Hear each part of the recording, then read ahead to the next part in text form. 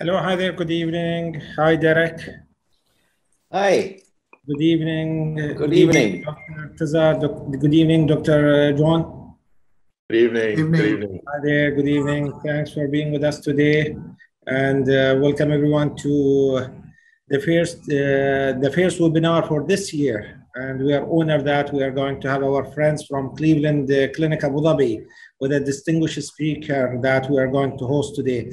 So before doing with the welcoming, I would like to address a few things. I'm happy and honored to welcome all distinguished guests and delegates to the first chapter of MENASO Education Academy Cerebrovascular Grand Round for 2020. We had a wonderful year last year with more than monthly webinars and MENASO Congress, which has been done in Bahrain this year. The webinar series in 2020 have been fruitful and rich with presence of 17 scientific committee members and 16 MENA regional speakers and 10 international speakers with more than 13,000 participants for more than 78 countries worldwide. These are a landmark for a stroke in the Middle East, and we are so honored that we are able to do this to increase the education about stroke in the MENA region, to involve more people with advanced treatment that they are delivering at the level of the region. MENASO and the Grand Round that we are conducting in a monthly base has been achieved a good feedback from our colleagues in the region. Many neurologists, stroke specialists, physiotherapists, occupational therapists, internal medicine and family medicine with a neurosurgeon who's giving us a good feedback about these type of webinar. And we are looking to continue this for 2020. I will not forget that these activity is endorsed by the World Stroke Organization, WSO, and American Heart, American Stroke Association. No further delay. There will be a question and answer at the end of this session, as usual, and the audience can use the Q&A box for these questions. And by the end of the session, we will have more than 15 minutes to 20 minutes to answer all your questions. I would like to welcome my friend and co-chair, Professor Derek Krieger. Professor Krieger is a neurology professor and neuroscience, and he's currently at Parkview Med Clinic. He worked in different places, including Heidelberg, Germany, Texas Medical Center in Houston, and he's the founder of Cerebrovascular Disease Unit and Stroke at Copenhagen University. Dr. Derek has been in UAE for the last 6 years, and we work together at the level of Dubai and North Emirates to build the stroke service. And I can say pages about Derek, but I would like to welcome him and to start introducing the speaker. Welcome, Derek. Thank you, Sohail. Yeah, it has been a pleasure the last 6 years with you and all the others. And I think this initiative that you stamped out, the MENASO Grand Rounds, is amazing. And I'm just checking here. We have 763 participants. No word spoken yet in terms of our stellar speakers from the Cleveland Clinic. The Cleveland Clinic is for all people who are not from the region here, is an amazing place. Whoever is going to visit Abu Dhabi should take a visit of the Cleveland Clinic. It is something between a hospital and a temple or a mosque. It is an incredible building, and it's very, very well done. And of course, the people that work there in the stroke center are stellar. And we have today 2 of them. And they also, they just don't talk about thrombectomies and this kind of stuff. Everybody does this. They actually chose some very, very interesting and complex topics, both of them. And I have the pleasure of introducing the first speaker, Dr. Syed Irteza Hussain, who is the Department Chair of Neurology in the Neurological Institute at the Cleveland Clinic in Abu Dhabi and a consultant neurologist with 20 years of experience. He completed his medical degree from Aga Khan University. Then he underwent extensive postgraduate training in the United States. He is American board certified in neurology, vascular neurology, neurocritical care, and neuroendovascular surgery. Dr. Hussain joined Michigan State University as an assistant professor in 2009, where he helped to establish a 24/7 neurointerventional surgery service and fellowship training program. Subsequently, in 2011, he was appointed the medical director of the stroke program at Michigan State University and is affiliated in its affiliate Sparrow Healthcare System, and was promoted to associate professor in 2014. Dr. Hussain was awarded the Physician Leader of the Year award in 2015 by the Sparrow Healthcare System in Michigan, and also he's teaching awards recipient from the University of Wisconsin Medical School. Dr. Hussain completed a couple thousand cerebral angiograms and neuroendovascular procedure during his career, and he's going to talk to us today about ischemic stroke of unusual etiology. Dr. Syed Irteza, the floor is yours. Thank you very much, Professor Krieger, for that kind introduction. And also I'd like to thank Dr. Sohail Al-Rukn as our MENASO president and leader in the region for promoting these educational activities, especially in such hard times. We've been here at the Cleveland Clinic for the last 5 to 6 years, and we've really enjoyed our relationship with our colleagues in Dubai and the rest of the UAE and the region. And I think this is a great platform for us to all interact and learn from each other. So without further ado, I will start off with the first topic. So the format for this educational rounds was obviously case presentations. And I'm just going to share my screen. Okay, so this is the case. So 54-year-old previously healthy lady, no significant past history except for recurrent UTIs, was found to have ureteropelvic junction kind of stenosis, placed initial stent in August 2019 and then into 2020. So overall, things had been fine. She had a stent replacement in September of 2020. And around about that time, family began to notice that she was having progressive cognitive decline. Initially, just minor lapses in memory. And then they began to notice, okay, suddenly she was having problems with gait.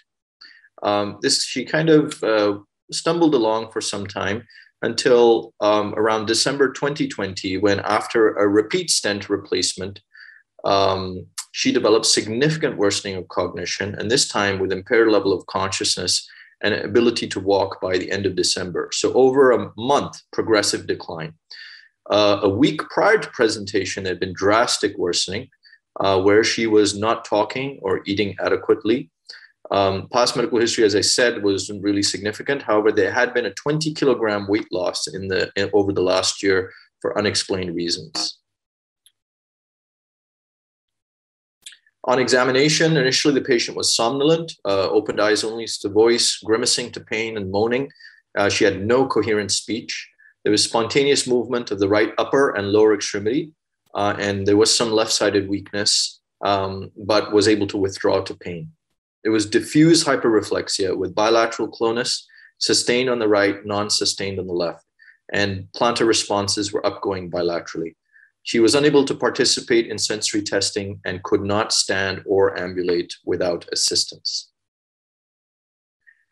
So we're going to go over the external hospital investigations first. So this was in a different country. MRI brain at the time showed T2 flare hyperintensities identified in the gray and gray-white matter junctions of bilateral cerebral and cerebellar hemispheres. These areas showed restricted diffusion, suggestive of acute infarctions. There was no hemorrhage. There was no pathological leptomeningeal enhancement. Time of flight MRA was carried out, showed significant thinning of the A1 and A2 segments, distal segments not visualized, no significant stenosis in the rest of vessels. So here are the images. So these are diffusion weighted imaging. And as you can see, areas in the cerebellum bilaterally, and then also in the hemispheres, you can see scattered areas almost in a watershed pattern noticed bilaterally, slight predilection towards the right compared to the left. On FLAIR imaging, I just wanted to show this image, and we'll come back to this later, that there was areas of T2 confluence changes, which you can see, which are involving cortex and also coming down into the subcortical white matter. This was her MRA at the time, and as you can see, overall, the proximal vessels look okay. However, at the MCA bifurcation, there's some attenuation of the vessels. However, within the realm of MRA sensitivity, this was at the time called probably within normal limits or artifact of imaging. The patient's MRV was normal. She underwent echocardiography for the stroke, which was normal. As I said, no underlying vascular risk factors. A1C was normal. LDL was slightly elevated. COVID testing at the time on a repetitive basis was negative. Because of the weight loss, she underwent CT chest, abdomen, pelvis, and briefly, nothing remarkable standing out except for some hypoplasia of the adrenal glands and the previously noted ureteric pathology. There was some thickening of the gastric wall, and this was pursued with endoscopy and biopsy, and it did not reveal anything, just some non-specific gastritis. So at the time, a DSA was carried out as well. And visualized major vessels are mildly tortuous, showing mild atherosclerotic changes. This is the report. Mild irregularities seen in distal branches of both PCAs could be secondary to atherosclerotic changes. Possibility of vasculitis is less likely, no filling defects. So after this, the diagnosis, the presumptive diagnosis at the time was ESA, so embolic stroke of unknown source. The patient was started on Xarelto and atorvastatin and subsequently discharged. The patient, though, continued to rapidly deteriorate over 4 weeks. And at that point, a second opinion was sought and she was brought to our institution. When we first saw her, she was minimally responsive. She did have brainstem reflexes intact. She overall was in an akinetic, spastic quadriparetic state with diffuse hyperreflexia.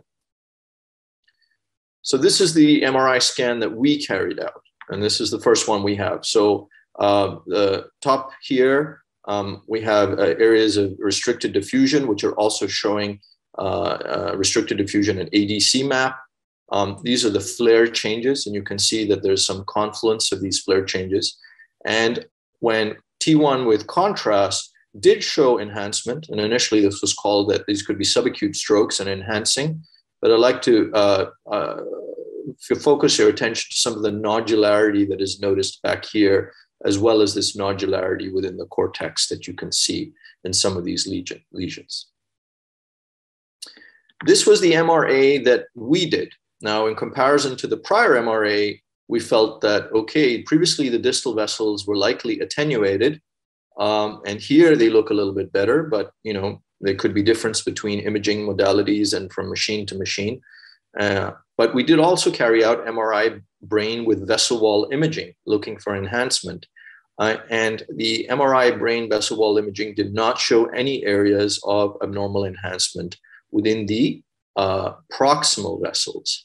As you may know, MRI brain vessel wall imaging is increasingly being used to look for inflammatory versus non-inflammatory vasculopathies to try and differentiate between them, but the sensitivity of this falls off as we go into the distal blood vessels. She underwent transthoracic echo, TEE, which were normal, as well as CSF analysis, which was completely normal. By the way, this was also carried out at the external facility, and repeat hypercoagulable and autoimmune screening was negative. We reviewed the external DSA through an online platform. Unfortunately, I don't have those images available to show, but we felt that there was attenuation of the terminal vessels. So at this point in time, we decided to proceed with stereotactic brain biopsy of one of the right frontal enhancing lesion. And this revealed cortex with rare intravascular atypical cells that were CD20 positive, proliferating, suggestive of intravascular lymphoma. There was no evidence of vasculitis associated with this lesion. There was beta amyloid positivity, though, in diffuse plaques, but negative within the vessels. And this is just an example to illustrate. So H&E staining, and then we can see the CD20 lymphocytes in an intravascular portion, as consistent with evidence of intravascular lymphoma. So at this point in time, treatment was initiated. We actually had to collaborate with our colleagues at an oncology center here in the UAE. And the patient underwent a PET scan. No other signs of systemic illness were seen. She underwent intrathecal methotrexate followed by R-CHOP for 6 cycles. Her PET scan improved. However, upon repeat examination and evaluation a couple of months ago, she still had a very poor clinical state, modified Rankin scale of 5. She has retained level of consciousness, but is akinetic and most days is mute. And this is her most recent follow-up MRI scan. As you can see on T1 with contrast, the prior areas of involvement have basically burned out. We have large areas of black holes, but on the periphery, you can see nodular enhancement that is still there. This nodular enhancement had been stable, but as there had been no clinical sequelae related to this, and because of the intensity of the chemotherapy, right now additional chemotherapy is on hold. So CNS intravascular lymphoma. It's a rare subtype of diffuse extranodal large B-cell non-Hodgkin's lymphoma. It is relatively rare, but it's not unheard of, and it does have a predilection for the CNS. There's intraliminal proliferation of neoplastic lymphoid cells, and it typically affects the small and medium vessels of the CNS. The spectrum of manifestations is usually cognitive decline, dementia, rapidly progressive dementia, headache, seizures, but you can also have stuttering symptoms that look like stroke-like episodes. So how does one reach a diagnosis? I think first and foremost, you need to have a high index of suspicion. Younger age, though it can present later in life in 50s and 60s, but the absence of vascular risk factors, stuttering symptoms with progressive cognitive decline. Some patients can have an atypical skin rash, and actually even in patients without evidence of rash, when they undergo biopsy, in up to 80% of patients, you may find involvement of skin. Adrenal enlargement can be a tip-off, but one of the big MRI findings that we need to focus on, and which was present in our case in retrospect, is the presence of confluent white matter lesions.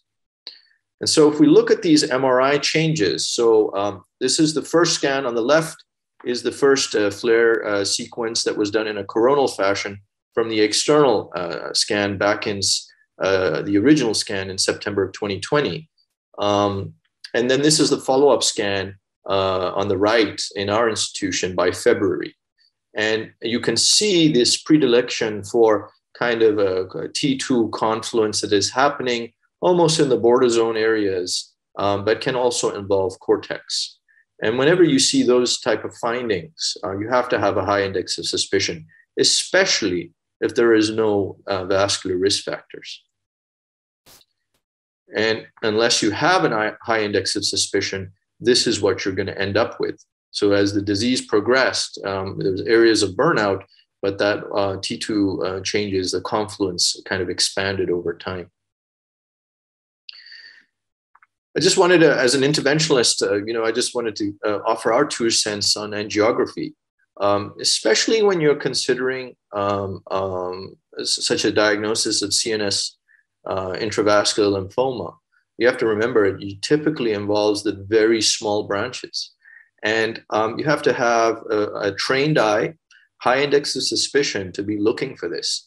I can tell you, I'm pointing at a vessel here that looks attenuated, but that was discovered in hindsight. A lot of times a vessel this size may just be overlooked, as was in this particular case.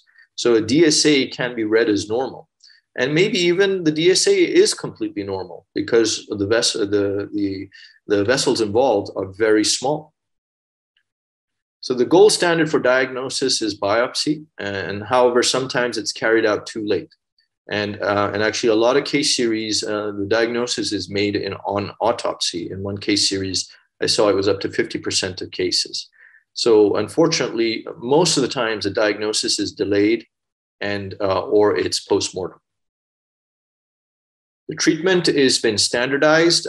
Review of the oncological literature. The standard treatment is a combination of R-CHOP with intrathecal methotrexate. There are other protocols that have been explored, methotrexate followed by XRT. However, the survivability has not been seen as the same.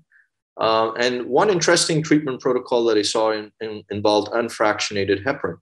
And the CD20 proliferated cells apparently can develop molecules on their surface that bind with heparin. So they have these adhesive molecules that bind with heparin.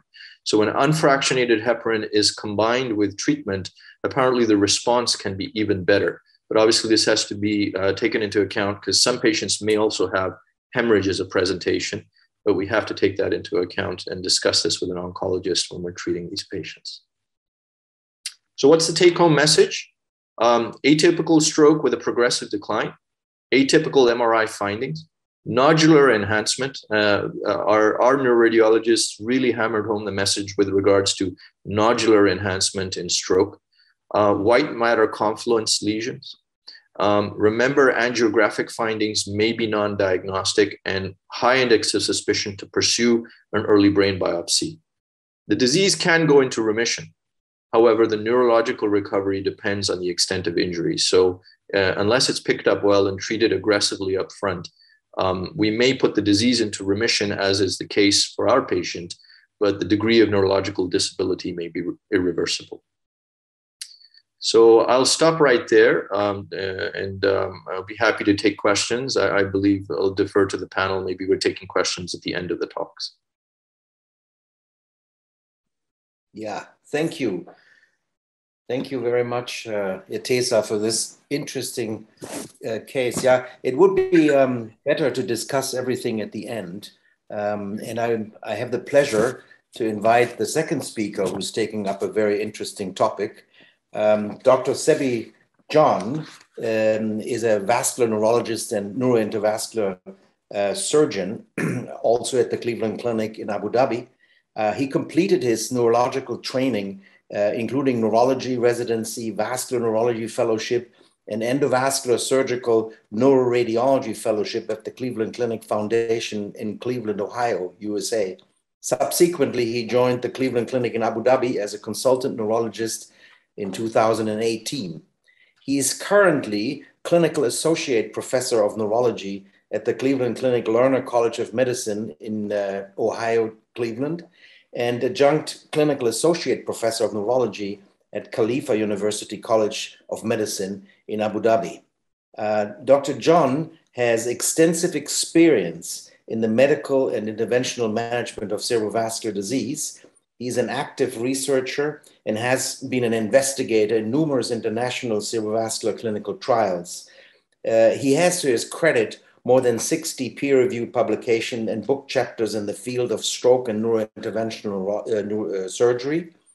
And he is on the board of directors of the MENASO, Middle East North Africa Stroke and Interventional Neurotherapeutics Organization, and the UAE Vascular Neurology Chair for the Mission Thrombectomy 2020 Plus. He's an active reviewer for multiple journals and is on the editorial board of Clinical Neurology and Neurosurgery. Dr. Sebi is talking about the endovascular management of cerebral venous sinus thrombosis. And I'm very interested to hear what he has to say. Dr. Sebi, the floor is yours. Thank you very much, Professor Krieger, for the kind introduction. And thank you, Dr. Suhail, for giving us the opportunity. We're very honored. And I see your participants has crossed 1,000, which is amazing. Let me just share my screen. Okay, thank you. So I do not have any relevant disclosures. I'll stick to the case-based presentation, but I would like to show you a few cases to give you a sense of the complexity of this disease and how variable it can be. So the first case is a 20-year-old, very healthy Indian gentleman who had a history of 5 days of severe headache. And he presented to our emergency room with seizures. He was actively seizing, and he went on to be refractory seizures and subsequently into status epilepticus. His examination, when he came in, he had a GCS of 8/15. Cranial nerves, his pupils were reactive, no focal deficits that we could identify prior to his intubation. And his CT scan was as seen below. This is a non-contrasted head CT, and you can see large areas of hyperdensity, which are seen on the non-contrast CT along the left transverse sinus. You can see along the straight sinus, and here in the very high superior sagittal sinus and the draining veins. I can tell you that the CT venogram was done at this point, and it showed extensive thrombosis involving the superior sagittal sinus, bilateral transverse and sigmoid sinus, and even the straight sinus. So patient was intubated. He was started on anti-epileptics, immediately started on IV unfractionated heparin, including a bolus, and subsequently continued on an infusion therapeutic dose. This was a follow-up MRI also on day 0. And you can see the extensive areas of loss of the sinus filling. And again, you can see this is the AP and lateral, the superior sagittal sinus, bilateral transverse. You can see a little bit of the sigmoid over here, but essentially a case with extensive thrombosis. So he was with therapeutic anticoagulation for 48 hours as documented by therapeutic PTTs. He was not having any clinical seizures, and the EEG confirmed that there was no electrographic seizures, but the patient did not improve. At the end of 48 hours, he also started to have some focality with more left-sided weakness, and his GCS was about the same, maybe even worse, to a 7.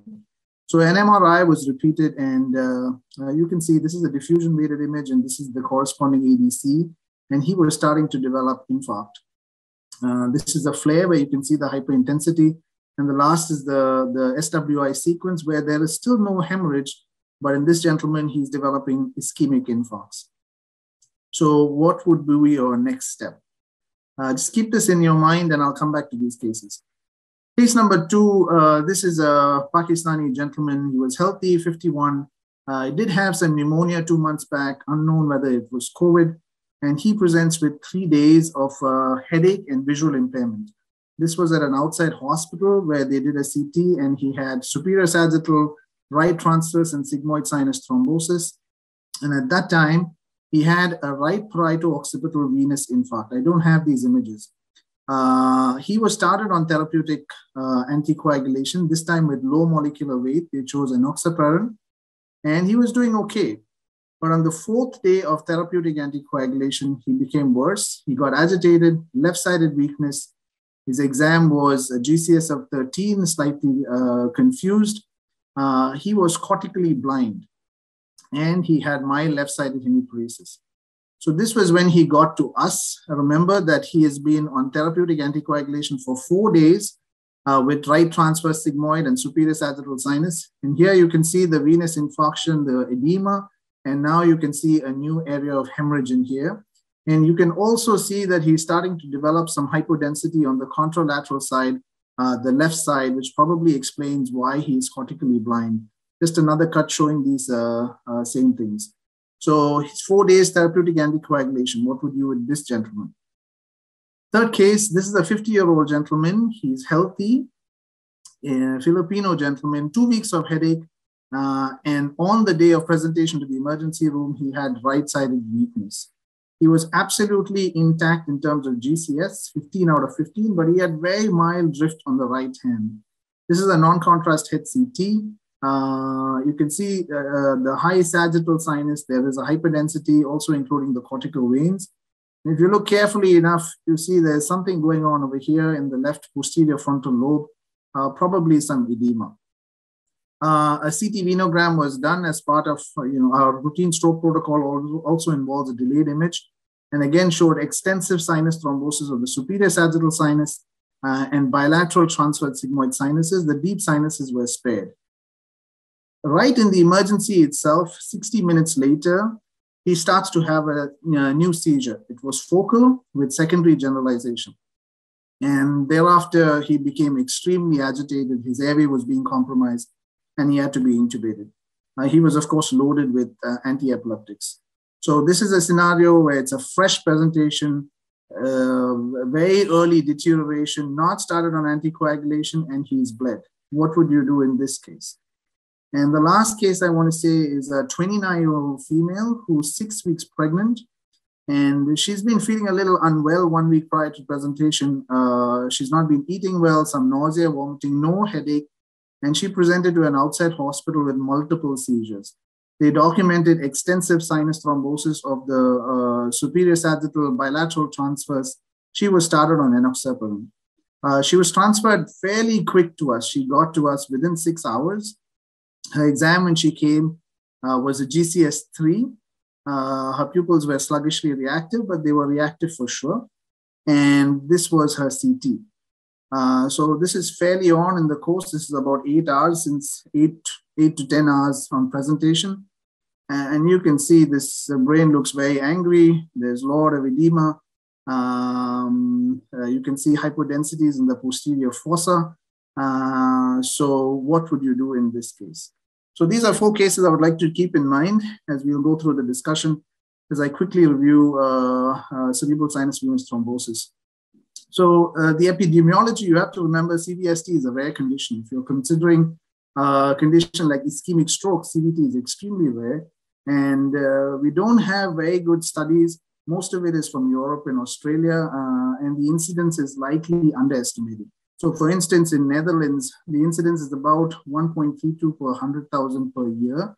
And women certainly higher, 2.78. And in women, of course, the periods of susceptibility are all peripartum. In this US registry, you can see that the increase of CVT during pregnancy is 11.6 per 100,000. And this is fairly reflective in most case series where CVT is more common in women and peripartum is a significant risk. And add to that, of course, OCPs. Having said this, incidence rates are much higher from documented series coming from India or the Middle East or Latin America, and probably has a lot to do with demographics, social, cultural factors. So all this have to be kept in mind. Compare this to ischemic stroke, and you will see the difference. We are talking about 1:100. So it's a very rare condition. So it affects young people. The median age is about 37, but younger for females. You can see women were 34 as compared to men.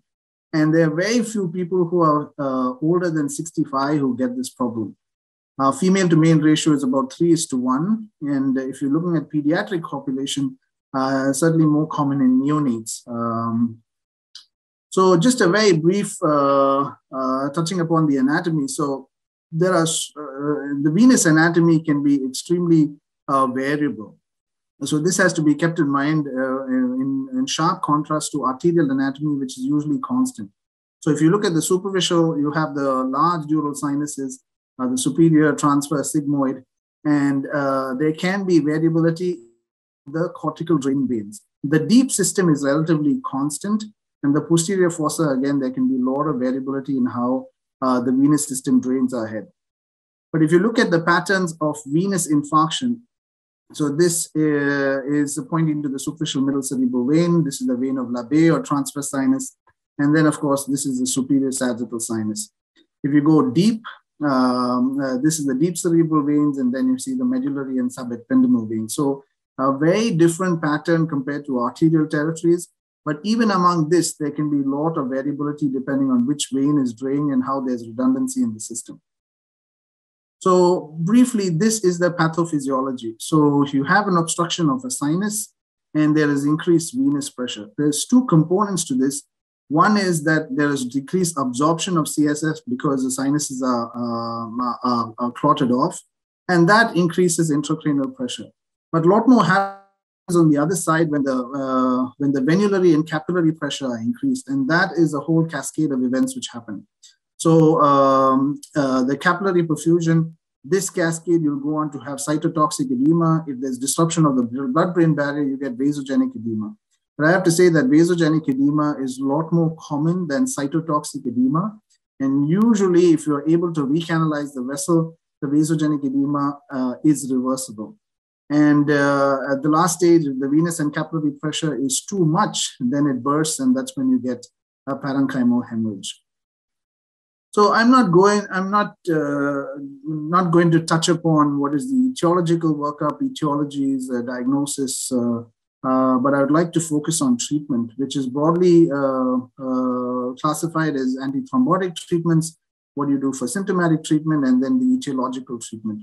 Symptomatic treatment, of course, is anti-epileptics, ICP management, decompression, those things.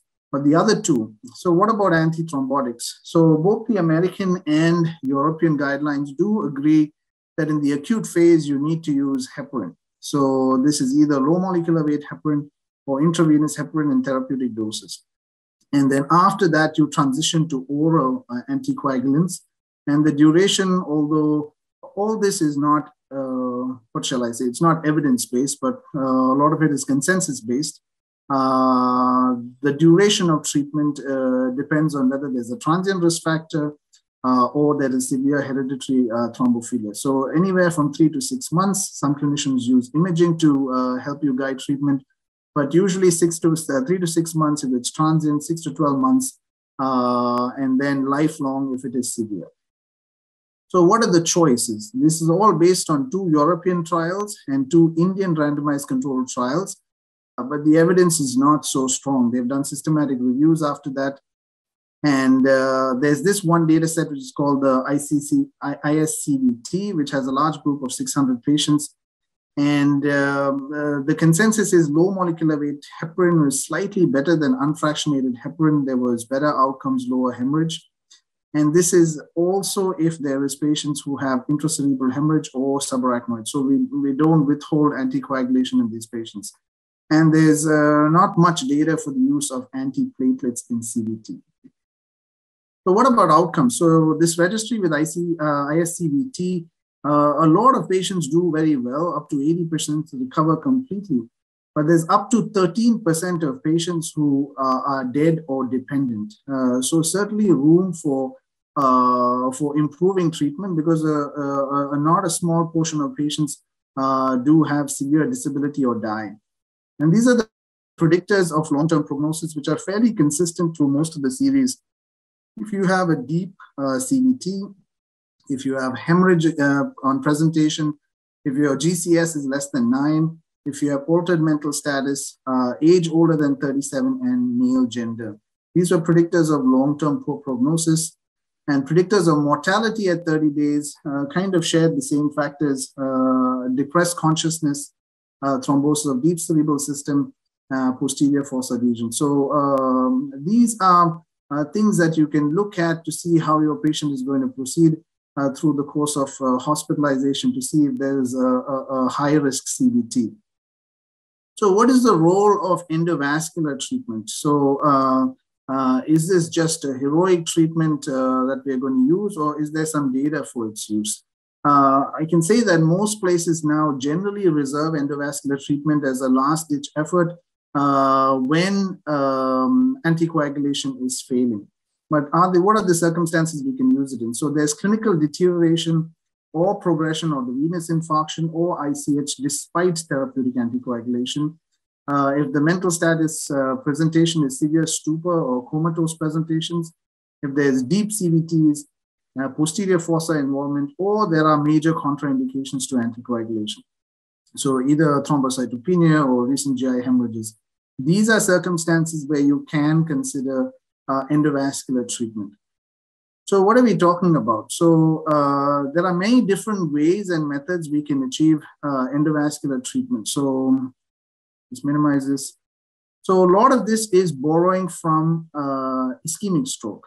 So in ADAPT technique, basically we have these large bore aspiration catheters, which we snake up to the face of the clot, and then we apply suction to the clot. And this will recanalize the sinus by progressive suctioning clot out. This is also borrowing from ischemic stroke, where we use stent retrievers, which has been a game changer in ischemic stroke, where we use these retrievable stents to catch the clot and then pull it out. You can use intrasinus thrombolysis. So thrombolysis with different agents has been used for quite a while now, where we give within the sinus boluses of thrombolytics, or we do long-term the catheter in place for about 12 to 24 hours and slowly infuse the thrombolytics. So the usual ones used are urokinase or alteplase, and alteplase anywhere in the dose of 0.5 to 2 milligram per hour for 12 to 24 hours. There is this device called angiojet, which is basically a very high-speed saline jets which come out from the distal tip of the catheter, and there's another port through which you can aspirate. So using the angiojet, you disrupt the clot using the high-velocity jets, and then you also aspirate through the port. And then the last one is shown over here. So sometimes in refractory cases, we can blow up a balloon and then just drag the clot down while aspirating. And this has been used in case series. A lot of times they use Fogarty balloons, but other balloons also have been used. So these are the different types of techniques we can use for endovascular thrombectomy. What is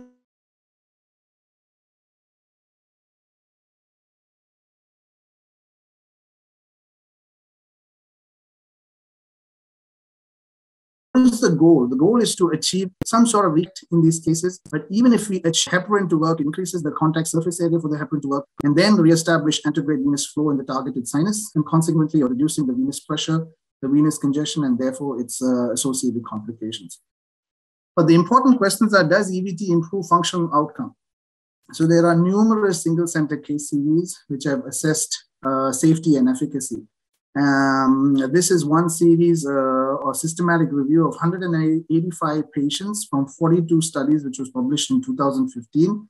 And these were fairly severe cases. So there were 60% with ICH, 47% with severe presentations in terms of mental status.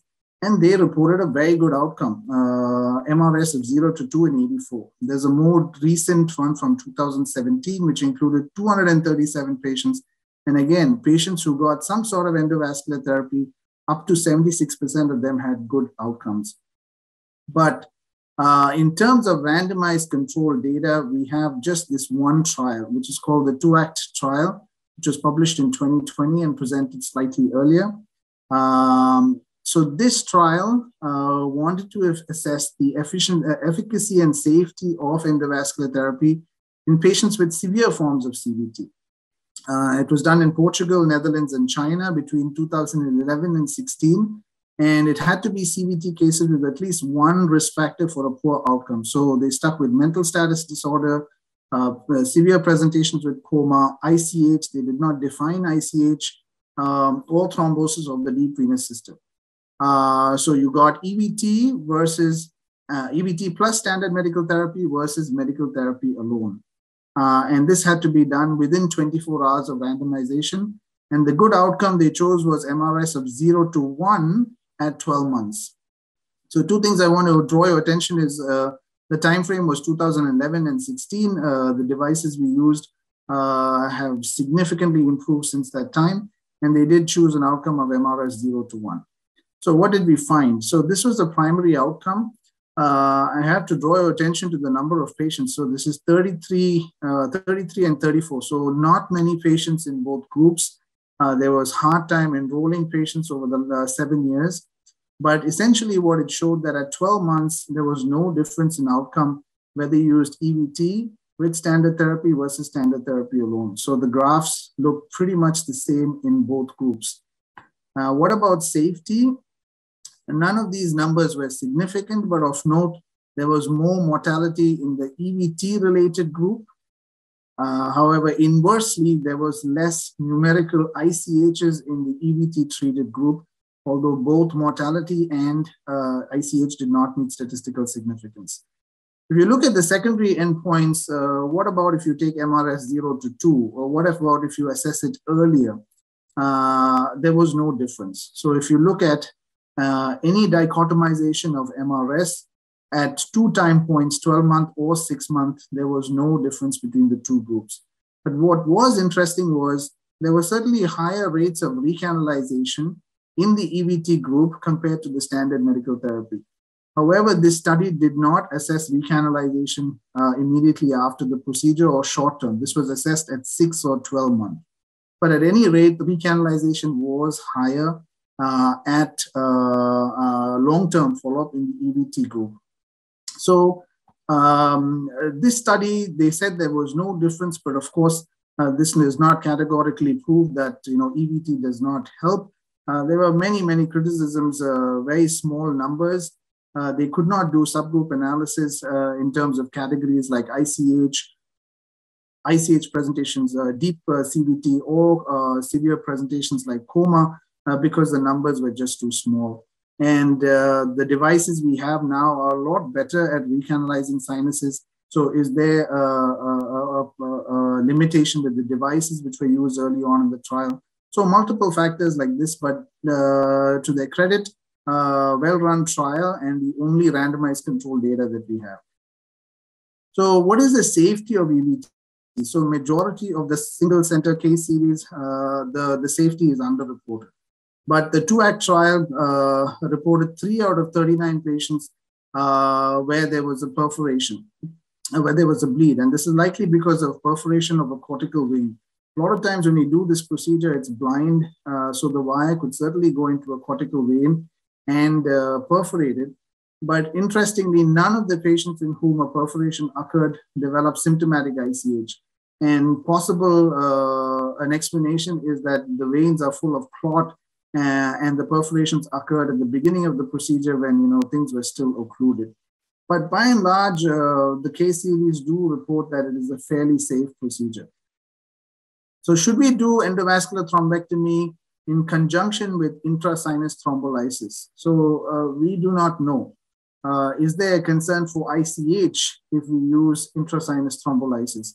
So at least from the data we have from the systematic reviews, new or increased ICH was seen in 10% of all the cases, but they were not that much different between the two groups. So this happened in 7% of patients who underwent EVT alone versus slightly higher in those who got intrasinus thrombolysis also. But this was not statistically significant. And the answer is we do not know yet. What are the limitations of endovascular thrombectomy? So, of course, we can go into mostly the big sinuses. So these are the superior sagittal sinus or the transverse sigmoid, maybe even the straight sinus, but we do not get into the cortical veins or the deep venous system. So our thrombectomy efforts are limited to these big sinuses. There are a lot of other questions which we do not know about thrombectomy, which particularly go around the fact of when do we choose our patients? What is the duration of therapeutic anticoagulation? Before we say therapeutic anticoagulation is a failure, how long do we wait? So I presented a couple of scenarios. Is that failure of medical management and should we pursue EVT? What about ICH presentations? Should we do EVT alone, endovascular thrombectomy, or should we leave a catheter in there and infuse thrombolytics? What about patients with large parenchymal lesions with impending herniation? When do we choose hemicraniectomy over EVT? Or how do we combine hemicraniectomy and EVT in these patients with severe thrombosis? So a lot of questions still remain with endovascular management of CVT. So I'm just getting back to the cases. So case 1 was a young gentleman on therapeutic anticoagulation who had ischemic stroke without hemorrhage, despite being on 48 hours of anticoagulation. So we decided that he was not improving. He had a fair trial of anticoagulation and took him for thrombectomy. So this is the baseline angiograms, the AP and a lateral view. And you can see quite sparse filling of the sinuses, including the superior sagittal, the bilateral transverse. So this is an idea of how we do it. So our axis is from the right jugular, and then I've gone all around the sigmoid transverse on the right, crossing over to the transverse on the left, all the way down to the sigmoid. And in this case, I used aspiration to clean up this. And then we went to the superior sagittal sinus. So this is an AP and a lateral. And you can see the wires all the way down to the anterior third of the superior sagittal sinus with the catheter to follow. In this case, I did not use intrasinus thrombolysis. We just did aspiration thrombectomy with only partial recanalization. But this was enough for the patient. He actually improved significantly, extubated the next day, and he was discharged in 10 days without any deficits. He made a complete recovery. Case 2 was a patient with 4 days of therapeutic anticoagulation, and he developed a bleed. Again, we thought it was a fair trial of anticoagulation, and he worsened despite that. So he was taken for mechanical thrombectomy. I'm not showing you all the pictures, but showing you some technical difficulties. So this was a right-sided parieto-occipital bleed with right transverse sigmoid thrombosis. So of course, ideally we would have wanted to recanalize the right transverse going in from the right side, but this is the jugular vein on the right side. So it was completely occluded and there was no access to the right system from the right side. So we had to go in from the left. And this was our initial venogram. So you can see the left transverse is just a string and there's no filling in the right transverse. So again, cleaned up the left transverse with aspiration thrombectomy and then cleaned up some of the right transverse. Again, have to point that this was not a complete, it was a partial recanalization. I took the catheter up to the superior sagittal sinus and gave some intrasinus thrombolytics with alteplase. It was just a bolus without an infusion. And this patient stabilized very well. So he left with no visual complaints, but very mild weakness on the left side. He was discharged in about 2 weeks. This was the case 3 was a patient who had the hyperacute bleed while he was in the emergency room without starting any anticoagulation. So we immediately started anticoagulation despite the bleed, including a bolus of heparin. And then we decided to take him for thrombectomy. I'm not showing you the thrombectomy pictures. We did a complete recanalization and we gave a small bolus of TPA within the sinus. But after the procedure, this patient extended his bleed. So if you remember the first pictures, he certainly extended his bleed and he went on to require a decompression. He had a stormy course. He had status epilepticus, required a tracheostomy, peg tube, but was discharged after a month with an MRS of 5. He is awake, but not following commands and severe right hemiplegia, but moving the left side. So this patient did worsen his bleed. And the last case, the pregnant woman who came in, it was a severe presentation. As a last-ditch effort, we thought we'll give her a chance. We took her for angiogram, and this was the angiogram pictures where she had severe raised intracranial pressure, which shows up on these pictures where there's very slow filling of the blood vessels and non-filling of a large portion of the cerebral hemisphere. So this patient, of course, we couldn't do anything. We did not perform any further thrombectomy, and she herniated and passed away. So in conclusion, endovascular thrombectomy for CVST is feasible, and it is reasonably safe. I don't think it's a heroic measure in centers who have good experience and good volume of patients. I think it can be used effectively, but patient selection is key, and we don't have all the answers at this time. However, I would suggest using EVT in severe sinus thrombosis cases when there's clinical deterioration despite anticoagulation or their presentation with severe neurological deficits or coma. Having said that, CVT is a very rare problem. Severe presentations of CVT are even more rare. Therefore, routine use of EVT is not justified and needn't be employed in majority of cases. Thank you very much for your kind attention. Thank you.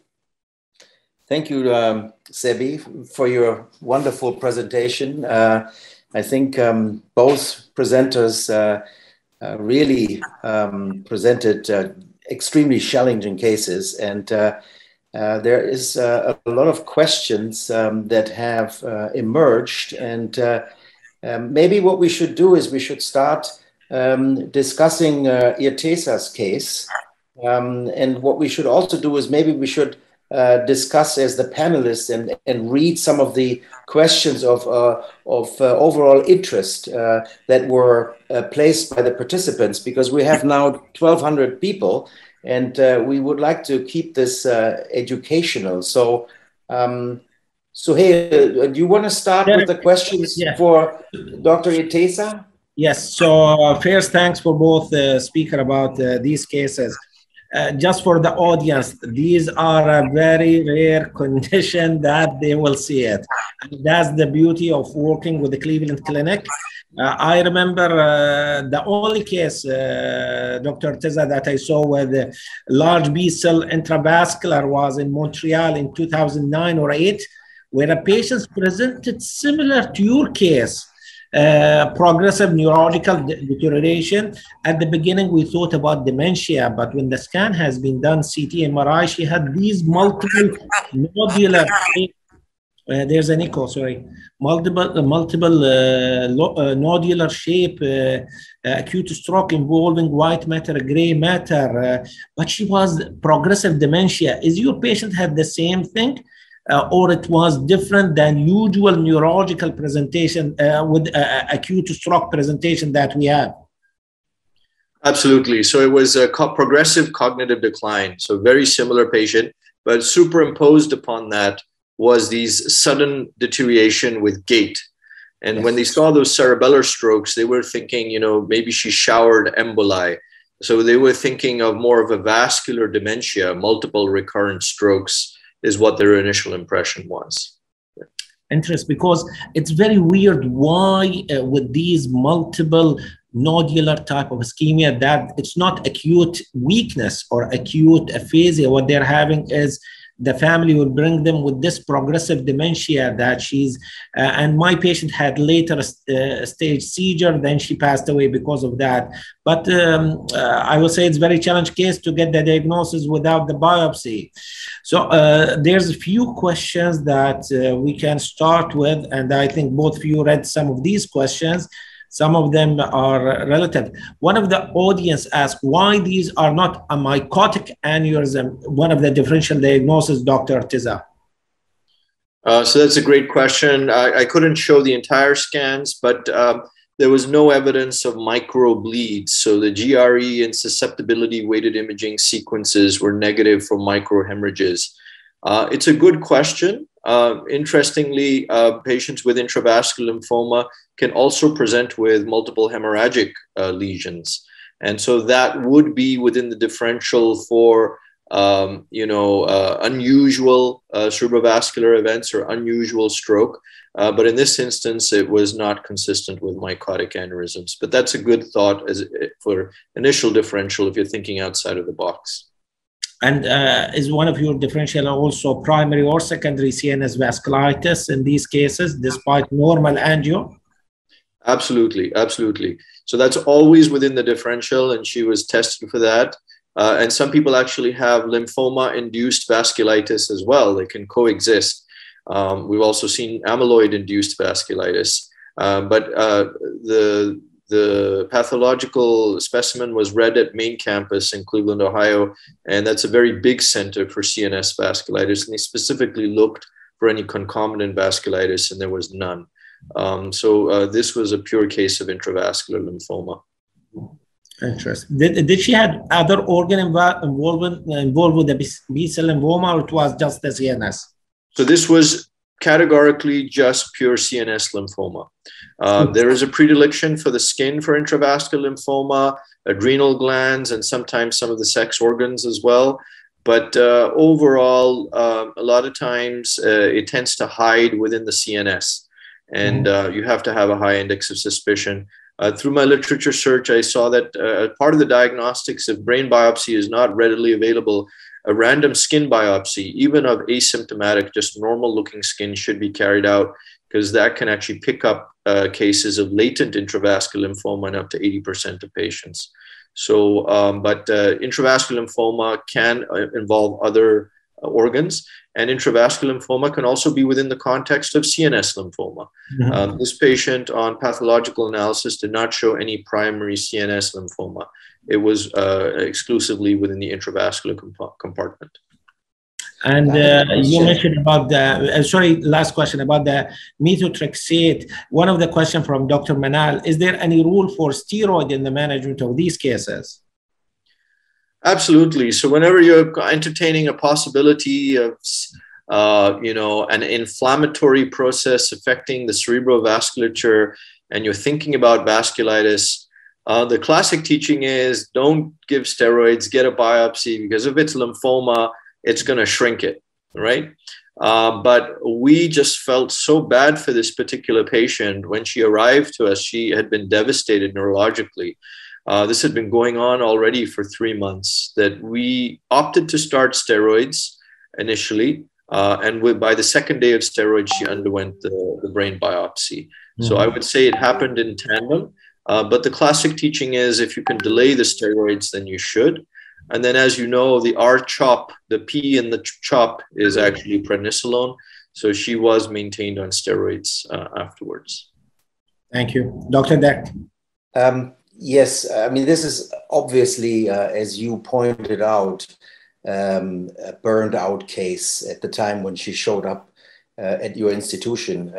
If she would have been diagnosed earlier on a higher rate of suspicion, this might have been different.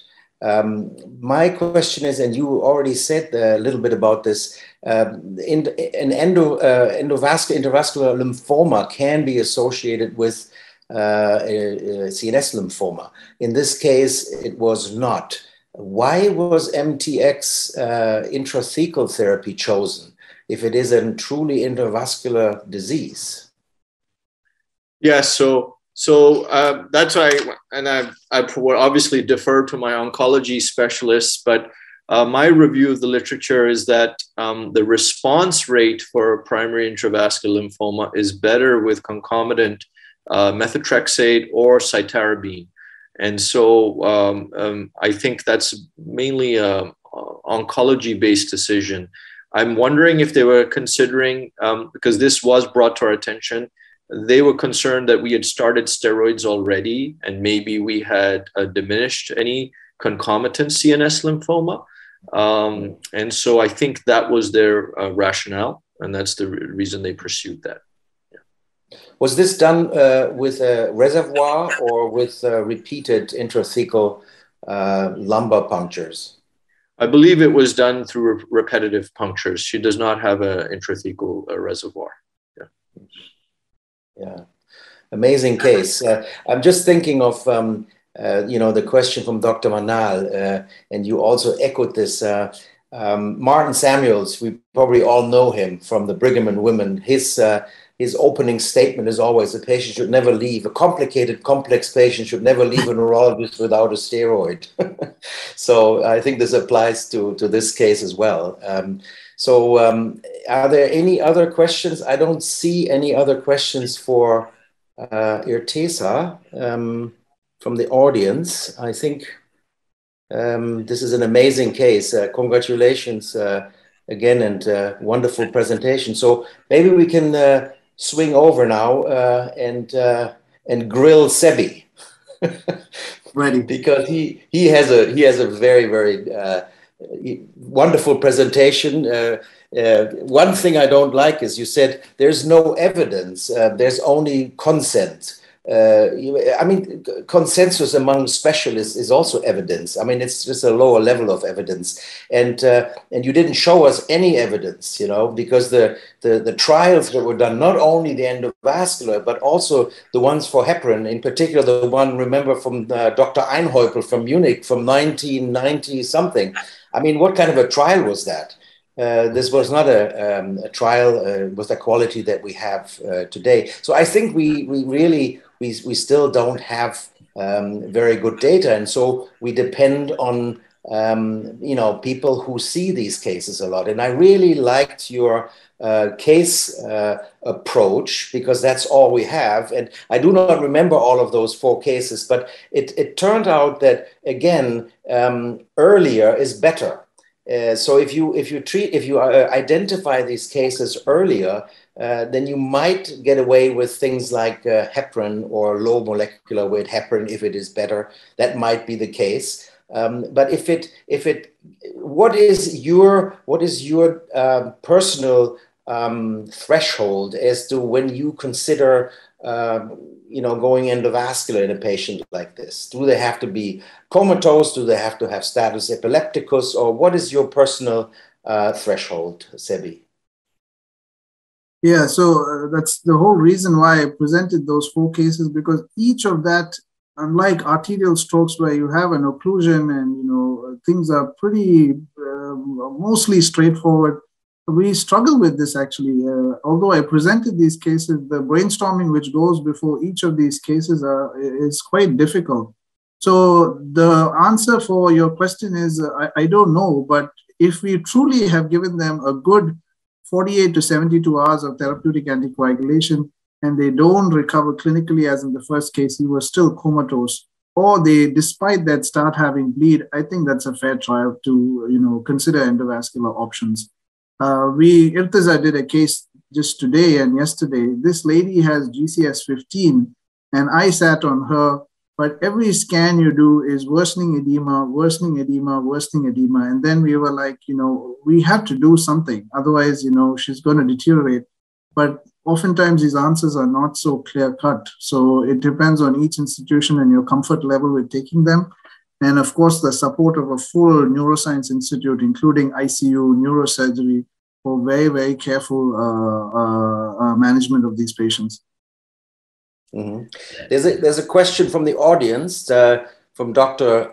Gufran. He's asking, what was the etiology in the cases that you showed? Did you find out? The first case 1, there was no etiology. I think he just landed. He started his job, was dehydrated. Case 2 was protein C and protein S deficiency. Case 3, we did not find any etiology, and case 4, probably, she was 6 weeks pregnant. So the hypocoagulability related to pregnancy.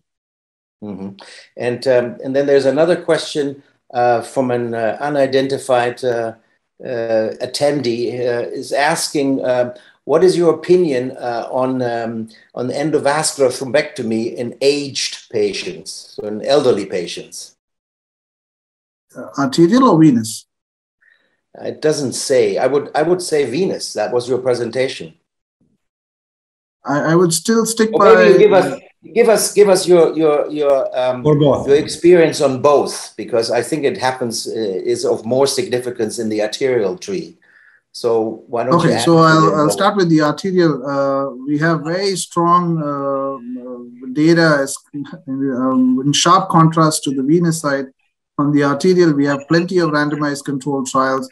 And no matter how you slice it or dice it, no matter what subgroups you take, endovascular thrombectomy helps almost every group, even including the elderly. So the patients even above 80 or 90, I would say they would benefit from endovascular thrombectomy.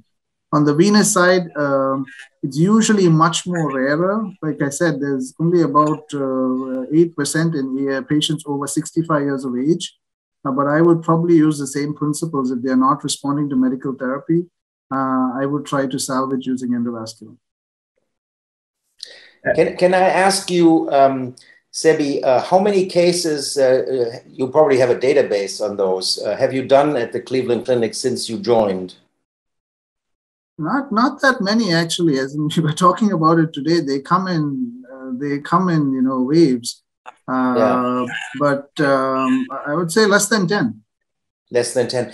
And what kind of, you talked about the procedures in theory. So there is physical clot extraction, either with a stent retriever or with a suction device. And then there is thrombolytic therapy. And you showed this one example where the bleed extended with thrombolytics, which I think is coincidental, because I mean, it's a venous infarct and not an arterial infarct. So I think this is unfortunate. This may have happened anyway. But how would you, this is one question also from the audience, how would you explore a little bit on what you would use in what cases? When would you do pharmacological versus physical retraction? Yeah, okay. So I guess it depends on the degree of recanalization. So if clots are not that organized, if the patient has a fairly recent history of headaches, you would presume that these are fairly fresh clots, and therefore it is easier to advance our devices. So if you're able to get through to the sinuses reasonably, then you can just deal with aspiration thrombectomy or a stent retriever thrombectomy. But if your recanalization rates are not good using these methods, I would certainly consider either giving a little bolus of TPA or leaving a catheter in there. So I would base it on the degree of recanalization. If you've already achieved an excellent recanalization, then I don't think there's additional need to give thrombolytic. The second one is we just can't get our devices up there. So we can't get our large bore aspiration catheters, but we may be able to snake a microcatheter through.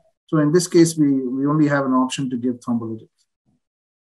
Irtiza, do you have something to add there? No, I would echo Sebi's sentiments. So as he was saying, we just did a case over the last 2 days of a chronic venous occlusion, acute on chronic. And the first day we could not get a catheter in. So we put a microcatheter in and we infused TPA overnight. So the patient remained intubated, sedated, paralyzed, and we infused TPA at 1 milligram an hour into the sagittal sinus. And the next day when we went back, there was enough of a channel that we could now get our catheters in there and carry out thrombectomy. So I think we have to kind of tailor it to the situation.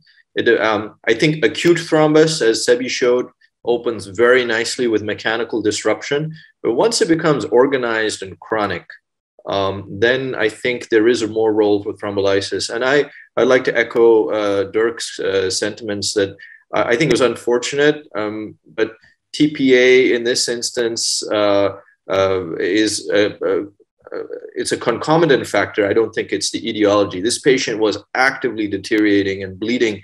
The hematoma developed within 60 minutes, the first and second scan. So the fact that the hematoma continued to expand, I'm not surprised in that scenario.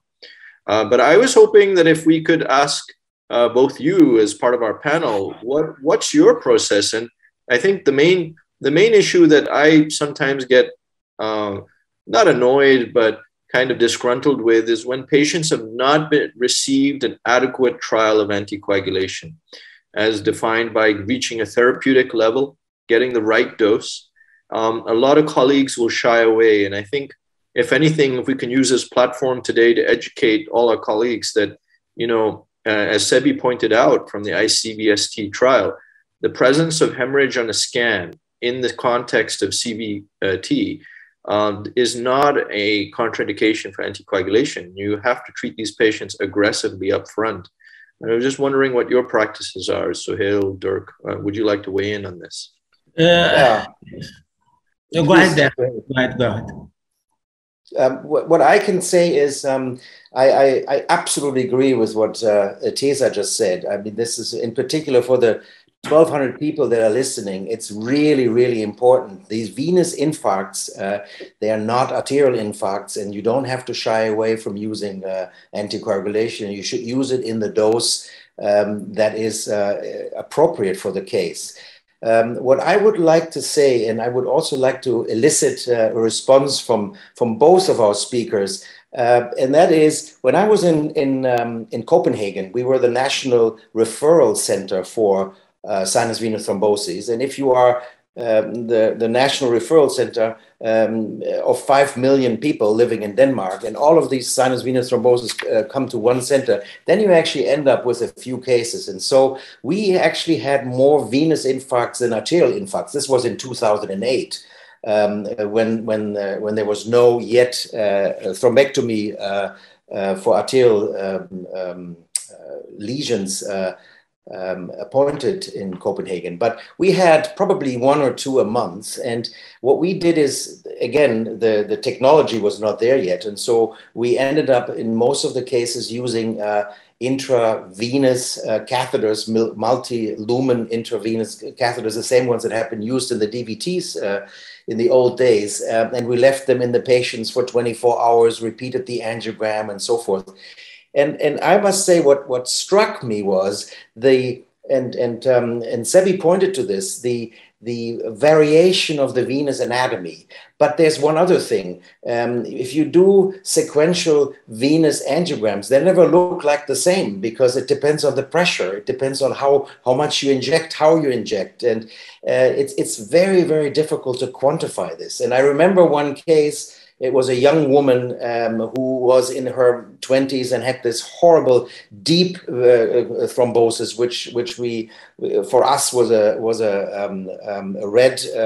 red flag of using intravenous thrombolysis, and so we had this patient for days, and it looked the same, and it was still looking very, very bad in terms of the venogram. And then we said after a week or so, we have to wake her up and have to see what's going to happen.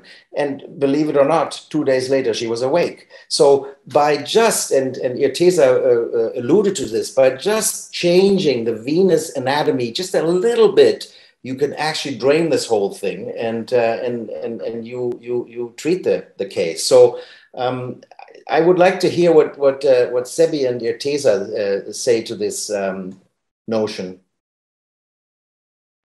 Absolutely, we were just talking about this today, and we were looking at Sebi's cases for this presentation, and we don't shoot for perfect pictures. As long as the brain is draining, and we usually have a catheter on the arterial side, and we're looking at transit times.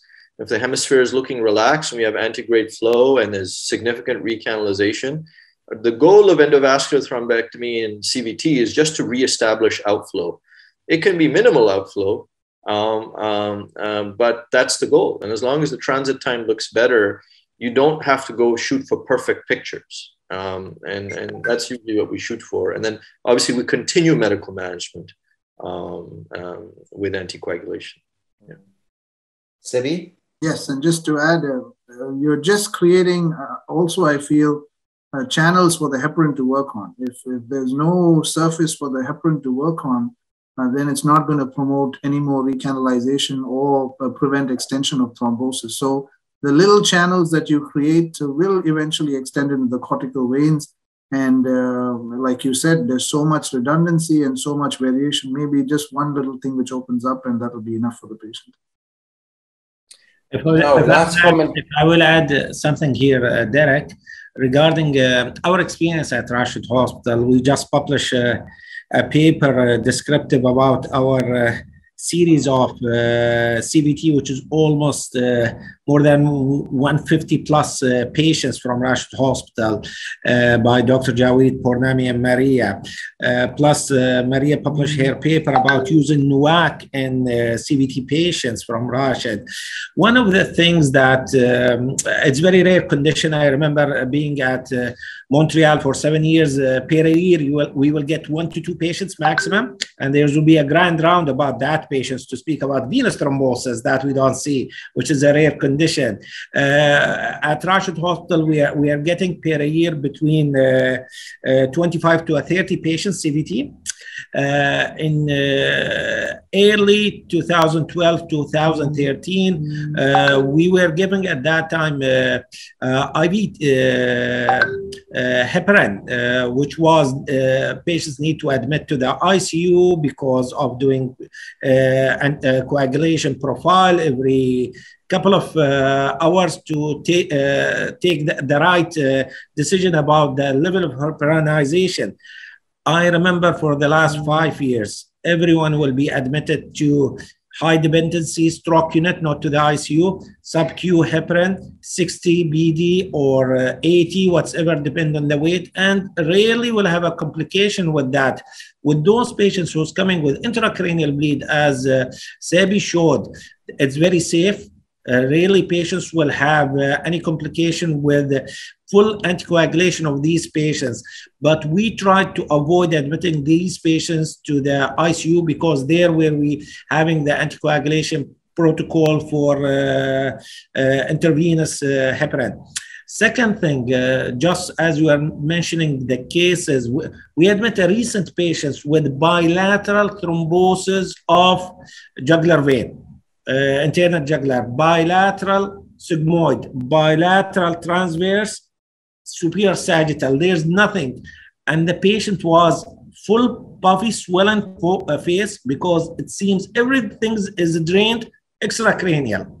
How? We are not sure, but when we did the CT angio, his face was like an apple, tomato, okay? Full anticoagulation, patients went home walking, not intubated, nothing is there. We did with Dr. Ayman Al-Sibai in 2013, maybe 4 cases. Maybe the devices at that time was not the best, but we didn't have a good outcome with these patients. 1 patient had a rupture. 3 of them didn't have a good recanalization. Suction wasn't there available at that time, I believe, for the interventionist. We found very rarely that we were required to do any intervention for these patients. Before I forget, Mr. Ahmed, one of my patients, local 21, Irtiza, he was full thrombosed. There's no single vein was draining there. Intubated, ventricles was compressed bilateral, nothing is there. I spoke with the neurosurgery for decompression. They said, Suhail, no hope. I spoke with the mother. The only time that when I spoke with the first time to do this mistake, that unfortunate mother of Ahmed, your son is very critical. I don't think he's going to survive. But we didn't stop the anticoagulation. We continue on anticoagulation, full hydration. After 21 days, extubated, the boy is coming once a month to say hello to Dr. Suhail. There's mild mental insult was there, walking independent, driving his car on anti-epileptic, wonderful. So the CVT pathology is totally different than others. If you treat these patients with good anticoagulation, good hydration, keep them on those doses. If you require to be intubated, maybe we need mechanical thrombectomy, intravenous TPA between 2 brackets. But I remember for the last 5 years, 6 years, we didn't do any intervention. We didn't require that in Rashid Hospital. But very interesting cases. There's one question to Dr. Saeed Irtiza, Derek, as we are getting close to the end. For the intracerebral lymphoma, Dr. Irtiza, what the possible of diagnosis by CSF analysis from Dr. Abdul Karim?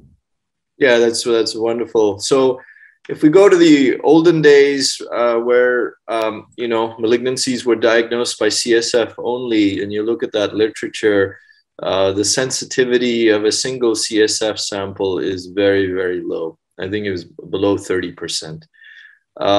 When we add, that's just looking at cytology. If you add flow cytometry and then spin for it, you potentially may increase the sensitivity. But in intravascular lymphoma, by definition, usually you don't have significant cell presence within the CSF space.